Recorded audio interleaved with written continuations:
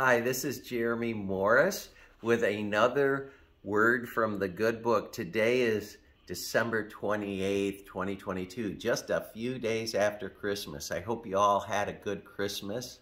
And now let's go into this word from the Good Book. Today's message is the chosen few.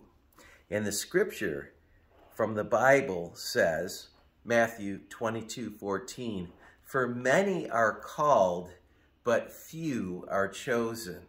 And then it says something really interesting. "The last shall be first, and the first shall be last." Do you want to be first place? The last shall be first, and the first shall be last. So that'll stop you from pushing your way to the front of the line, won't it?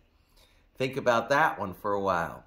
But notice this interesting phrase that Jesus says in Matthew 22:14. He says, "For many are called, but few are chosen." So God is calling all of us. Many are called. He's saying, "Come to me." The Lord's out there calling and calling, saying, "Come to me, come to me, come to me." But what happens? Not everybody responds. And the Bible says that only a few are chosen. The chosen ones are those who are listening, and they hear the call, and they respond, and they come to the Lord. Are you listening? Are you hearing the call?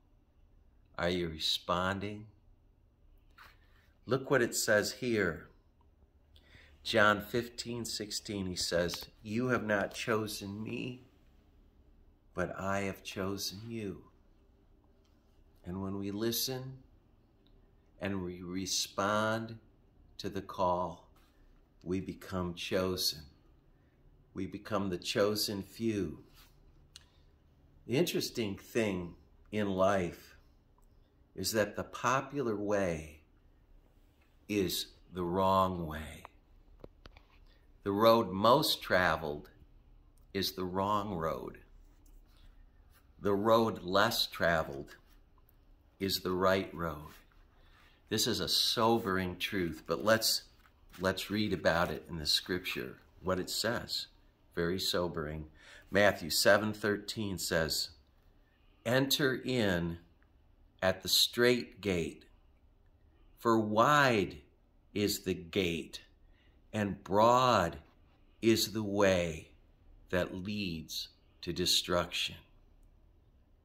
And there are many that go in that way."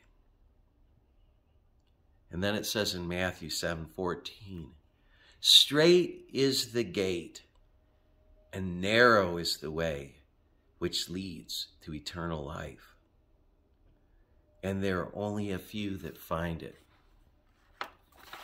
If you want to become one of the chosen few, are you listening? Are you responding?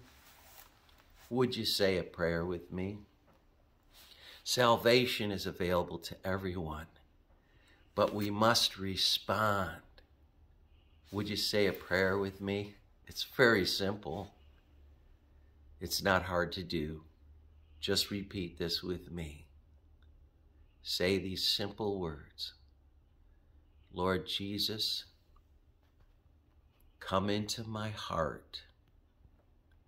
I turn away from sin. I receive your gift of eternal life. Fill me with your Holy Spirit and keep me with you forever.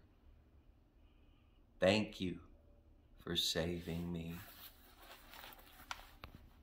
Amen.